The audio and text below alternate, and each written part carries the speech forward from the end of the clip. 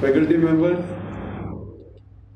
dear students, and our guests from FM. It's my proud privilege to be here on this inauguration of Manthan. It is our endeavor that we must keep this independence intact, and we need to do everything possible for converting this developing country to be a developed country. There have been many missions like you work for India 2020.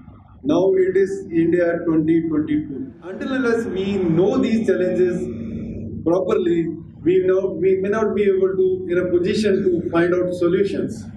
So India is looking for its youth to give the solutions for so-called corruption, so-called casteism country. So every one of us are aware of what are the challenges.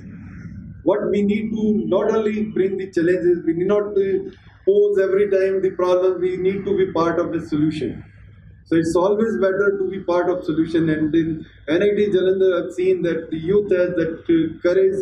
They can always take over and they can come forward and they can definitely provide solutions for these problems which are there since long. And through these programs, we'll be able to make a awareness in all the youth here, and through this media and through social media, it will reach to the masses that what have been deliberated, what are the solutions of young minds, and they can be given to the leaders of the country, and we can definitely the positive side of it will be taken up, and we hope that we are a well country by, if not by 2020, by 2022.